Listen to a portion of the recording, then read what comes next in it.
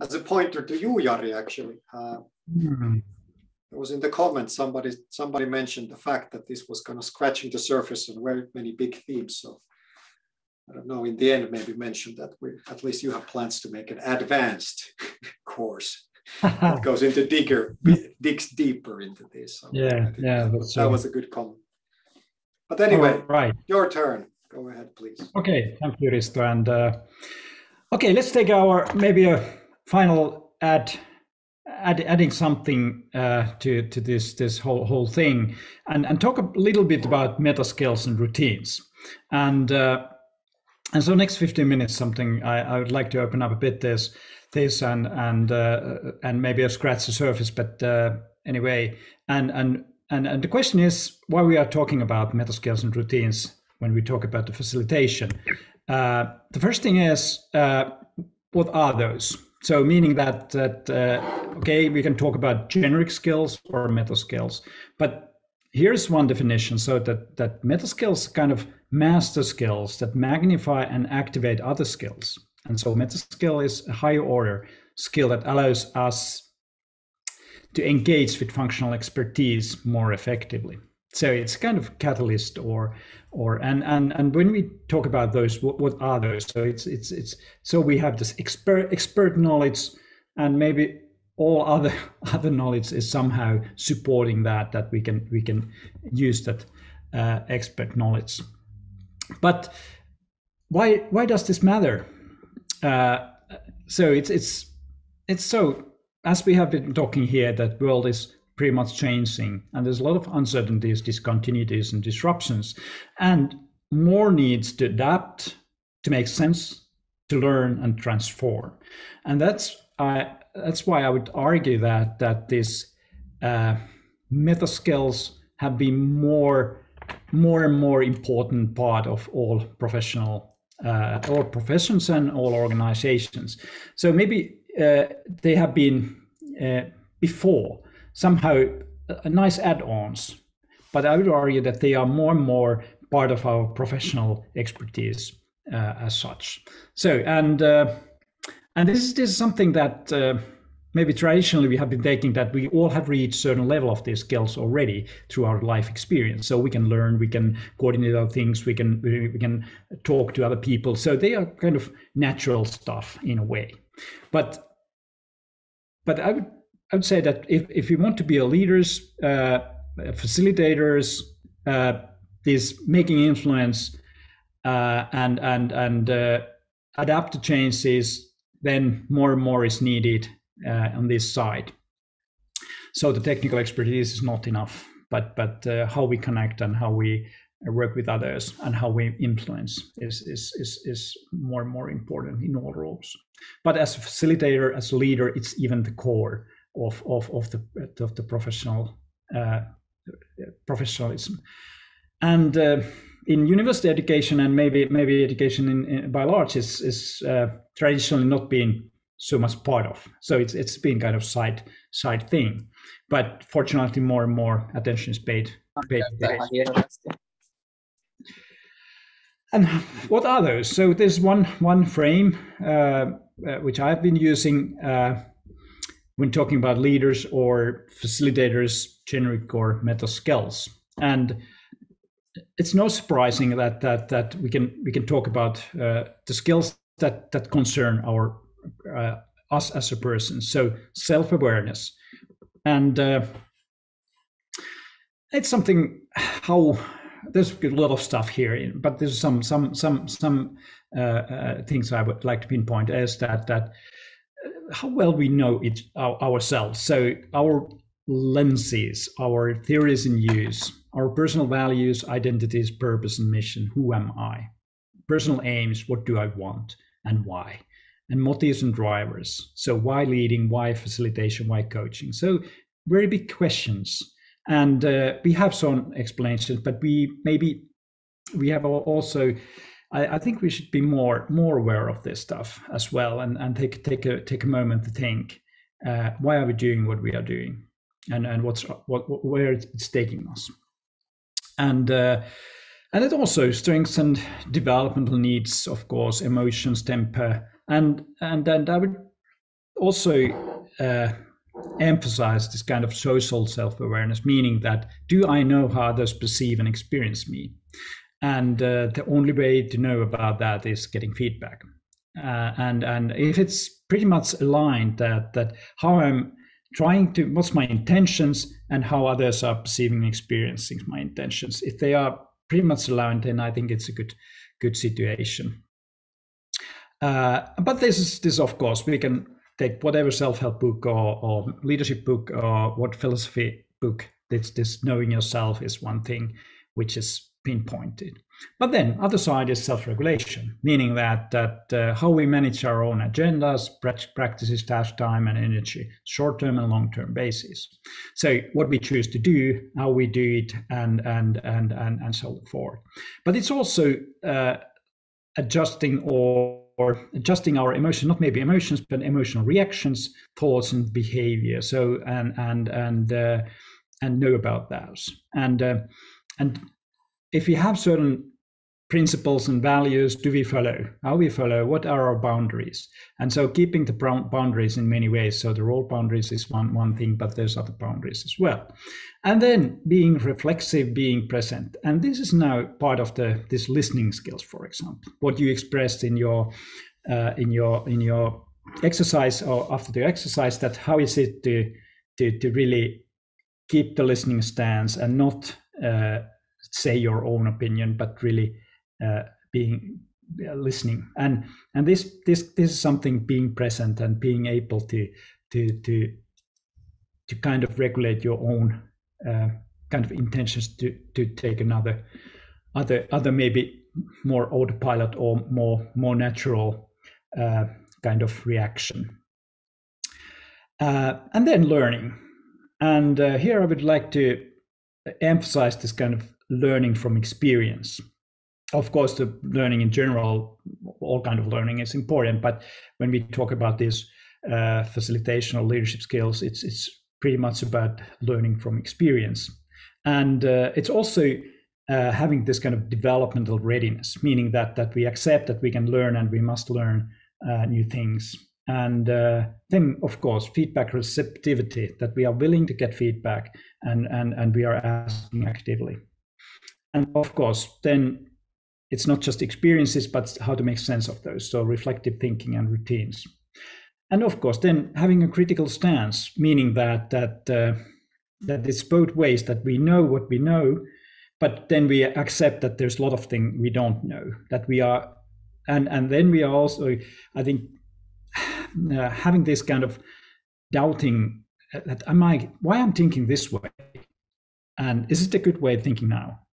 And so it's but it's not that we criticize all the time what we are doing, but somehow having a critical stance, and then also relying on what we can do and what we know. Next layer is surprisingly interpersonal and social skills. So and here analogically I would talk about social and contextual awareness. If we have self-awareness, then we should be also aware of our own contexts and more generic also understand organizational dynamics.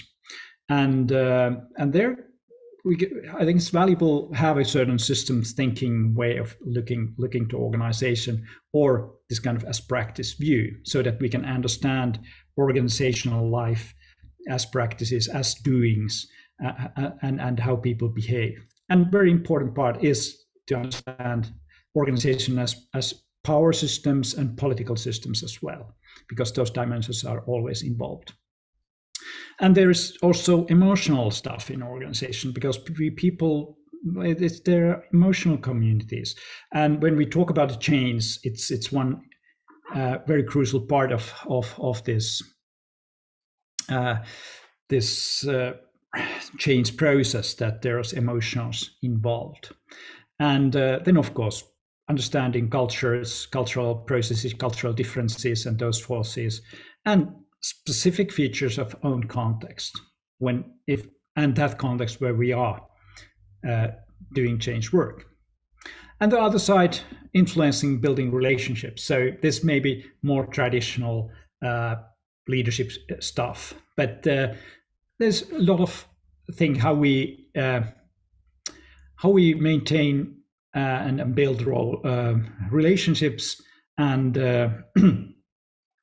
and being able to enable and build relation communities, trusting, encountering emotions in an appreciative way, and also how to apply inclusive way of interacting, and of course contribute to communication, interaction, and good way of being reciprocal and having conducting a dialogue. And of course, there can be other stuff and more detailed stuff as well. But this is part of meta skills or core skills of leading or facilitating.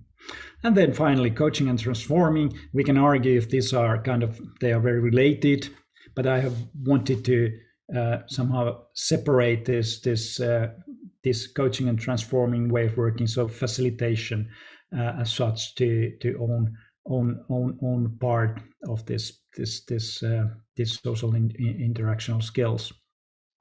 So there, what we have been already pretty much talking about. So empowering, facilitating behavior and dialoguing, supporting learning and development, helpful and emancipatory stance, that we are really willing to be helpful and respecting the client's own responsibility and accountability, and then the ability to promote transformation. And again, there is other stuff as well, but this is just giving an idea that all this stuff we know already somehow, but becoming more aware, more deliberately looking this and explicating this stuff is something I'm seeing as a core of a facilitator or a leader.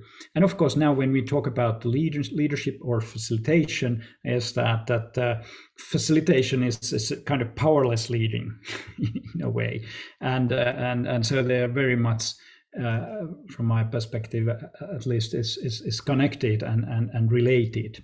But of course, when we are in leader role, we have, of course, organizational power position quite often, and that's one tool for us to make impact and influence.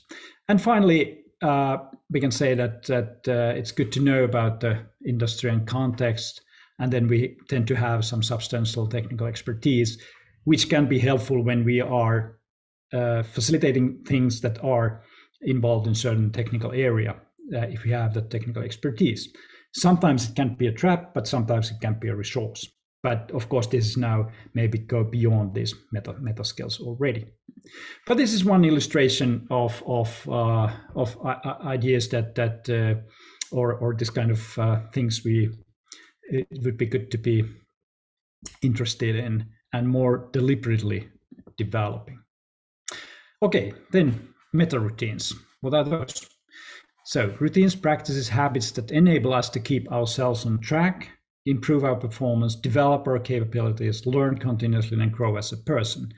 And this is not just a skill, but it's what we do.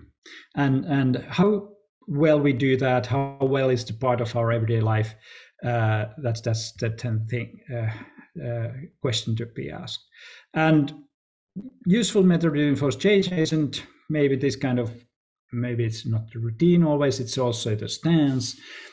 So keeping up our curiosity, deliberate experimentation, experiencing continuous reflexivity, meaning, okay, this may be continuous, but okay, reflexivity meaning that if we sensitize ourselves to social situations, that we can, what's going on and how things are happening, how should I intervene or interact now that to contribute to this situation in a good way. So all that is something that we can actually exercise or practice in our everyday life pretty much. And then this kind of reflective practices that we think make sense of our experiences.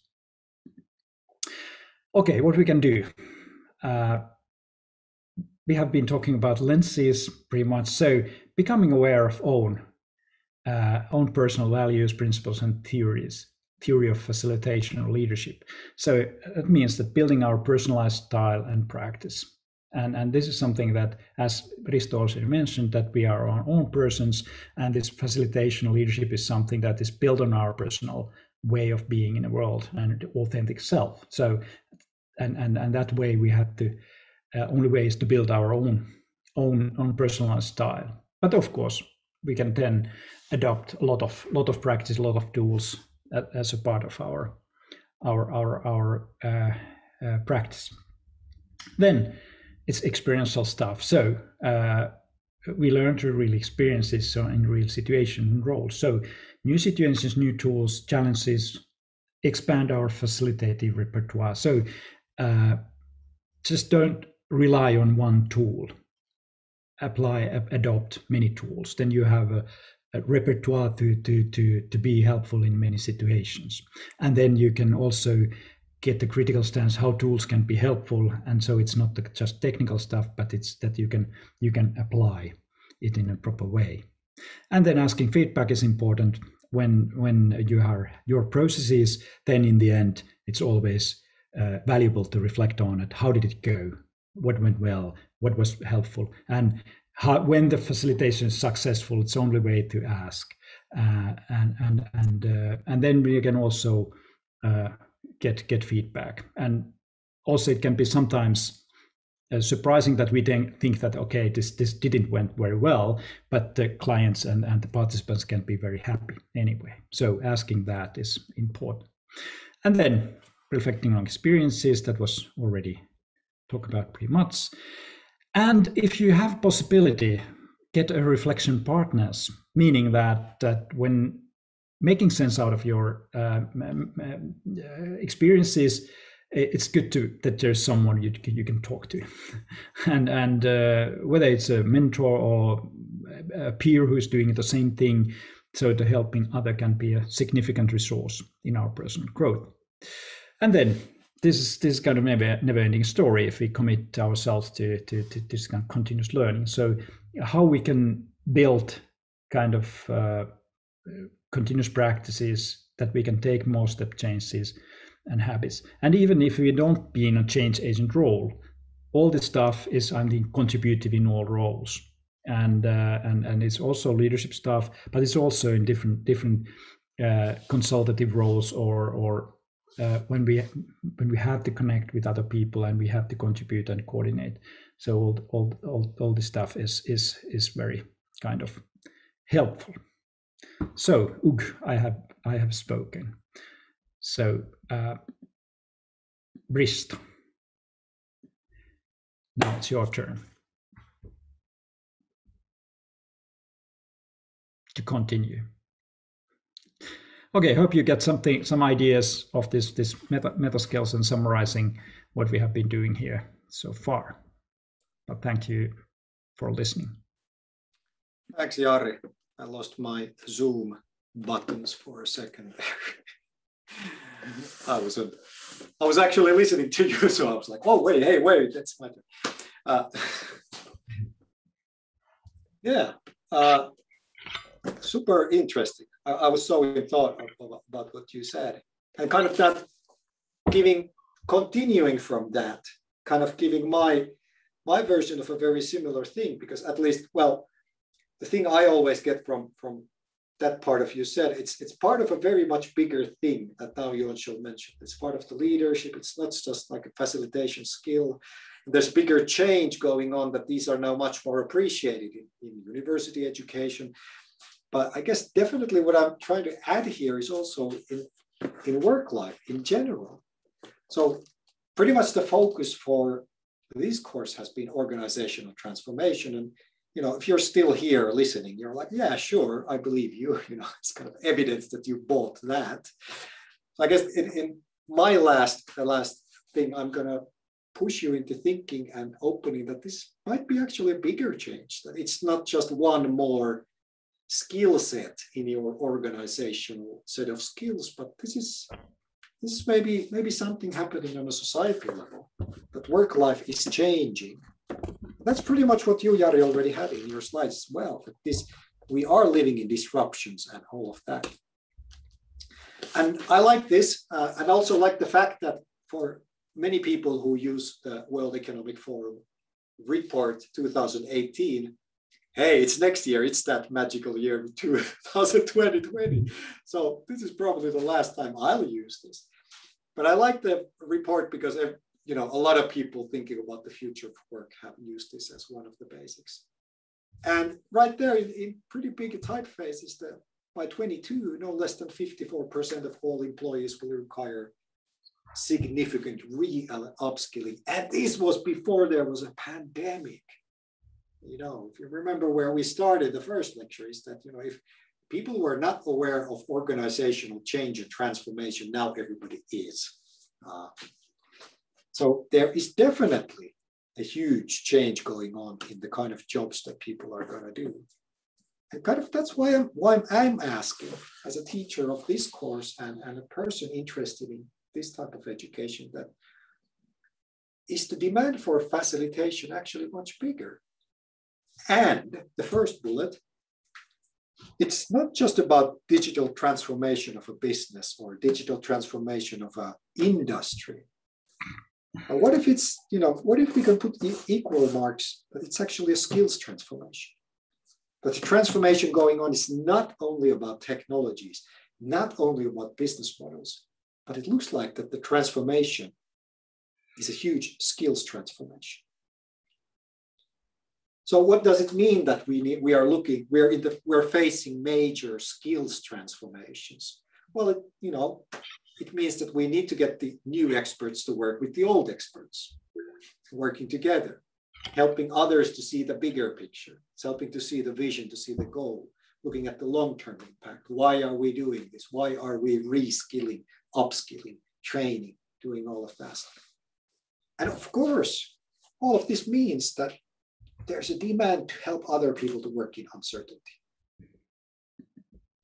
Helping others to work in uncertainty. That's probably, something that as a facilitator is pretty much on an abstract level your job. You're the midwife in this situation.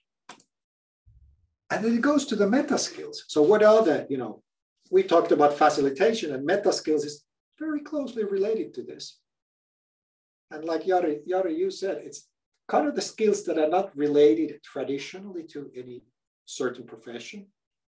But these are the kind of between, just like that flower in the picture, it's coming there between that, between the cracks. And the stuff that seems to be kind of taking a snapshot of this, what is a skill that you see the big picture, that you see the long-term stuff. You have the skills to iterate, to clarify things, continuous dialogue. Do you have the skills to do that? Do you have the ability to bring different people together, skills together? How can you facilitate these different people with different backgrounds, different prejudice, different attitudes, all of that richness that we have as human beings. And then the last but not least, the stuff that was in Jari's diagram right there in the middle. Do you have the ability for the self-leadership and well-being required for yourself and others? Remember, if you are a facilitator, your job is to help other people in uncertainty. That's a tough job. That's a tough job for those others living in constant uncertainty. However, stating the obvious, it's a tough job for the facilitator because A, you yourself are living that uncertainty. B, you're taking certain responsibility in helping others in that uncertainty. And I guess many of us are kind of very empathetic because that kind of comes with the job. So you kind of really feel the pain of others. You feel the uncertainty, the stress and everything that you're kind of trying to facilitate and help people to reach those goals, whatever they are.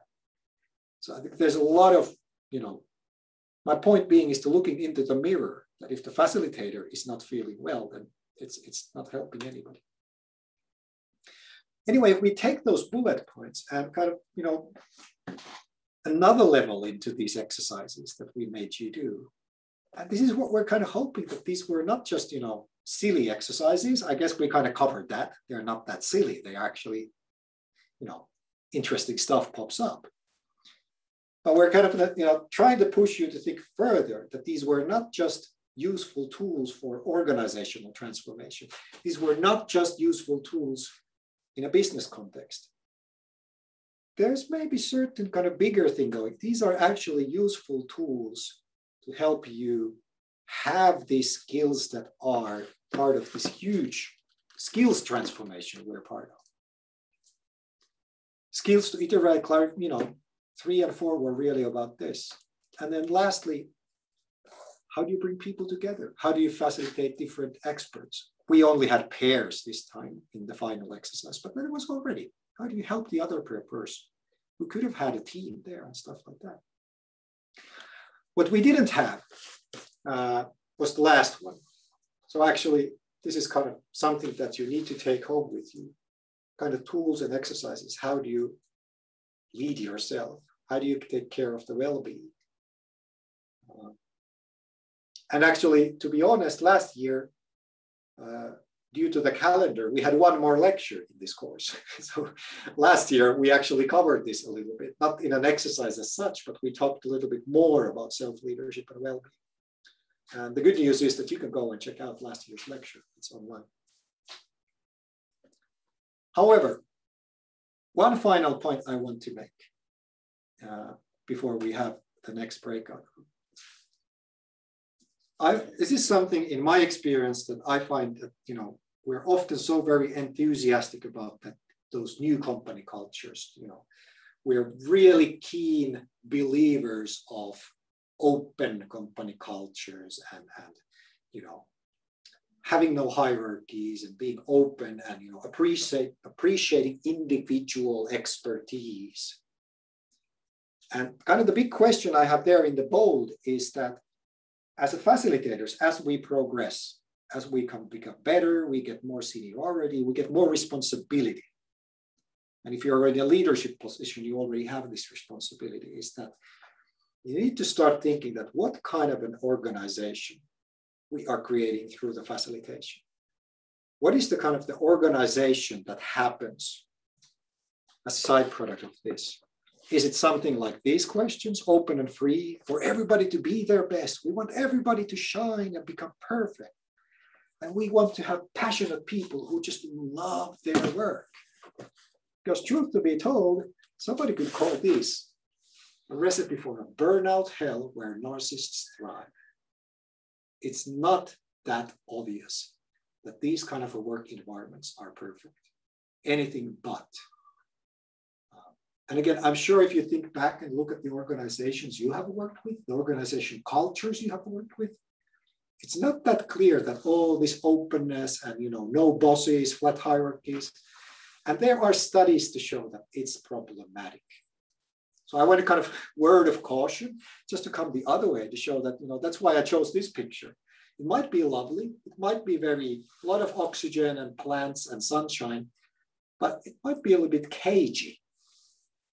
So 3 things I wanted to emphasize for us facilitators to keep in mind when we're talking about what is our ideal for an organization. And first to understand is that if you don't have any hierarchies formally, we always as human beings have hierarchies. They just become invisible. If you have a company that says, we don't have any hierarchies, there's just the CEO and everybody else, then my alarm bells are going off. Because then the question goes, okay, who has the soft power? It's just invisible power. Who can influence others if there are no formalities, if there's no chain of command? Then the influencing is just happens somewhere, but nobody just knows where it is. And who is bold enough to use the autonomy? If you have an organization where people and individuals have a lot of autonomy to do what they think is best, then pay attention that, okay, it then becomes a matter of personality, because many people are like, yeah, I have this power, but I'm a bit cautious to use it. And then you have other people who are like, yeah, we have this power. I'm going to just do stuff. And suddenly you have this kind of a hierarchy based on people's personalities. And this is kind of where the narcissistic scenario might come in. That if you have people who, want to take advantage of these situations, flat organizations and everything, then you actually have problems that you don't necessarily have in a very strict formal company culture.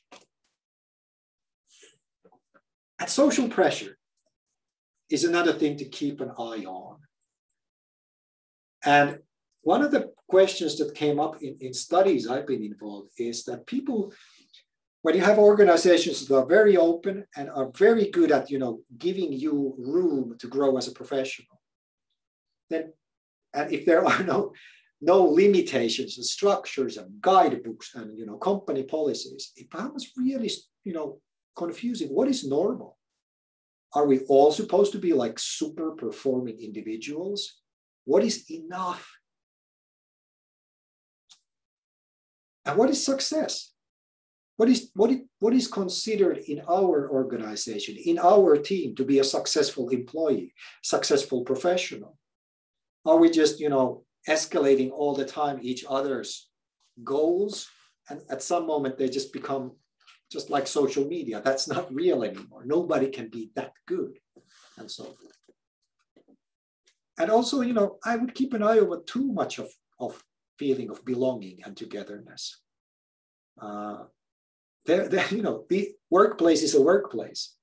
Then we have the other life, where we have family, we have friends, we have our partners, we have people who we literally love, and then we have our workplace. There, in my opinion, you might differ. In my opinion, there should be a difference. Go for the belonging and the togetherness, and the love, perhaps not in a work organization situation, or at least be aware of it. And then my third point is kind of looking into the mirror again, our own beliefs, our own prejudice, our own mental prisons. That even if we have an organization, or if we're living a company culture where we are giving a lot of autonomy, be your best, do what you want. University is, in a way, kind of that. There's a lot of academic freedom. So often it's ourselves who are, if I'm my own boss, I'm actually a very strict boss. I would rather have a real somebody else. Thank God I have two good bosses. I don't have to be my own boss. So I can kind of externalize certain things for them. And that's a good thing. I want them to give me my limits and tell me what I should do. Because if we don't, who's to tell me, am I passionate enough? Am I passionate enough about this agile development, or whatever is the fashionable word? What's my own philosophy? What's my own take, making the limitations between work and free time, colleagues and friends, and so forth? And this goes back to the studies I was involved, was that the one thing that I took many of these discussions and lessons learned is kind of a slogan that actually self-leadership is a team effort. So if we want to be really autonomous and want to be really good at self-leadership, managing ourselves, we need a bunch of people to help us do that. We need those people to tell us what is right or wrong, to have a look at us and be critical about us, because individuals, it's really difficult to understand ourselves, our own beliefs, our mental prisons, and so on. So kind of my point before the final breakout room is this. We need rules. We need organizations. We cannot, I firmly believe that there needs to be a certain set of rules. There needs to be a regulation. There needs to be boundaries when we work together in a community, in an organization, in a company. We need certain bureaucracy. We need, and this is the stuff we've been talking about, we need shared meanings. What do we mean by work or success or autonomy? What does it mean in practice? We need borders and boundaries. What am I responsible of and what I'm not responsible for? That's my limitation. That's my boundary. And visible roles, responsibilities, and also the power structures, if they are visible for everybody to see. That's the prime minister, that's the minister, that's the foreign minister, that's a power structure, and we pretty much understand the different responsibilities in that. That's a good thing, actually. And also it lets us people to work in peace. If somebody gives me boundaries, it also gives me a certain peace of mind that you can focus on this and you don't have to worry about everything else. You don't have to come to work every day and redefine the context, redefine the social settings and all that. And of course, my point here is that the kind of the hyper-individualism that kind of is there between the lines often in many of the books and the talks and the ideals, that at the end of the day, we need more than one person to make an impact. We need to have collective effort and not focusing too much on growing individuals, making individuals succeed. And when we're a group of people, then we need to accept certain diversity and manage it and facilitate. Here's just a photograph from a kind of a good book about this. It has a canvas of how to start thinking about how to build organizations and organization cultures. Okay, that was my final take. Then time for your final take. Your next steps. So the next breakout room coming up soon is about, for you, let's put like 8 minutes or so that we're ready about 55. Share your thoughts. What are your next steps? What are you gonna do next? And of course, those who remain, we can have a chat here in the main session. Yeah, so many good comments here. Getting shit done. Yeah. But I guess my point is that getting shit done, being a facilitator, the point is that you facilitate 5, 50, 500 people to get shit done. So it's not about an individual getting shit done as such. It's how do you get these 500 people to get things done. Yeah. So that's in a way kind of my take on that. Facilitation is part of actually doing stuff. It's just when there's more than one person. Yeah. It's something like enabling, making smoother, making things flow, and making things connecting. I can share my thoughts that my next great. steps. Valla, please. Hi, Jari. I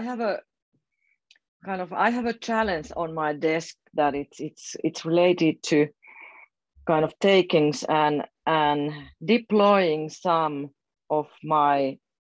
Okay, I work at Elisa, so Elisa practices and culture to our new subsidiaries. So meaning that we bought kind of new companies outside Finland.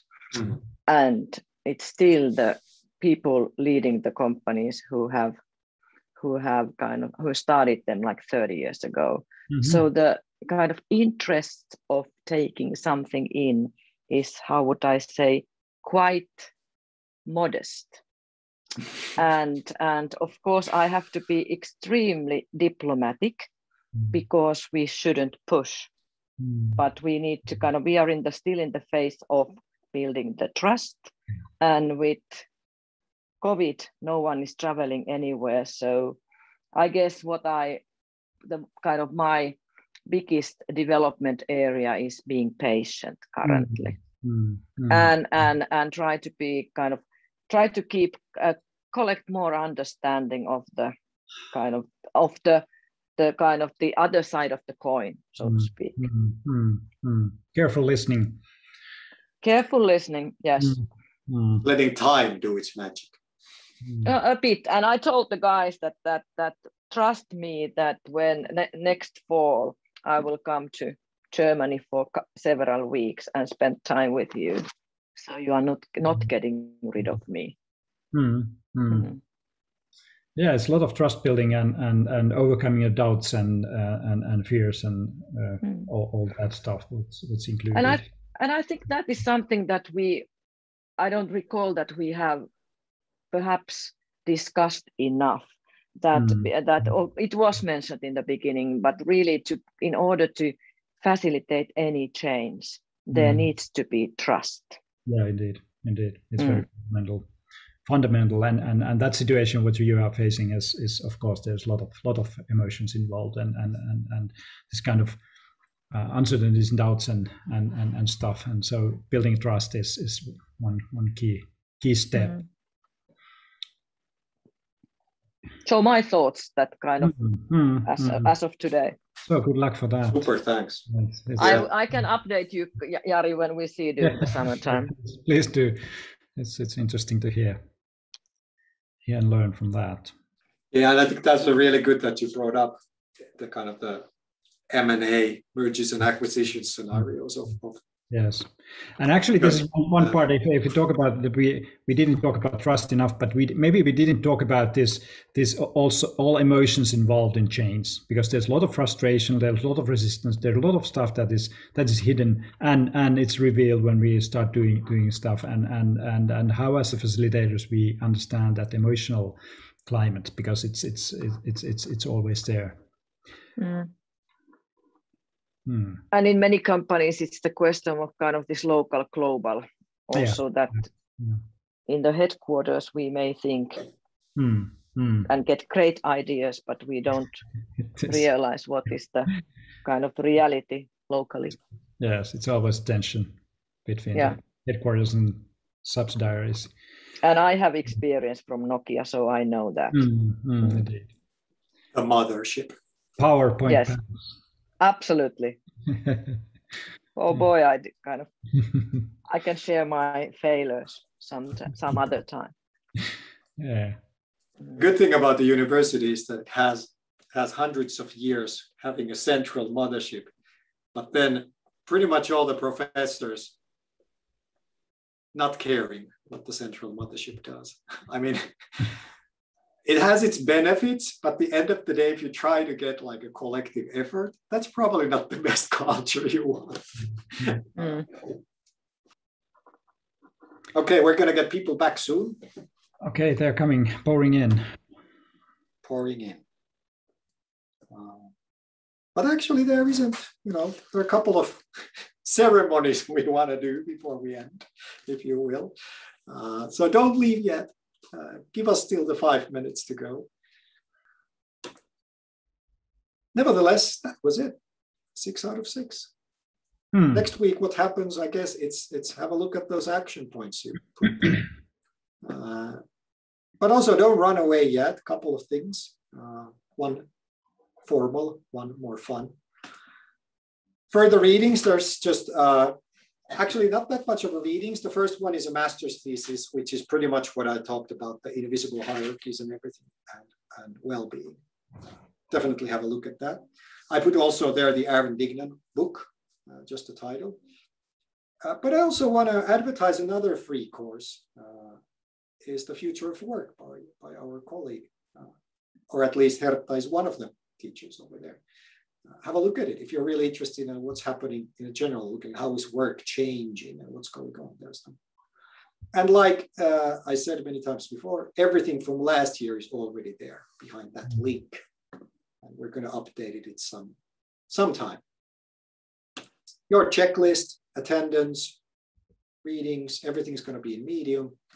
Also, that little explosive marker on red, the system probably sends you an email asking for feedback. I'm not sure if all the Aalto students will get it. I'm not sure if the FITEC people will get it. But nevertheless, please answer that feedback and give us. Please do that. Those are the points that go to, well, our bosses. Those are the points that show whether this course was successful and so forth. So please make an effort there.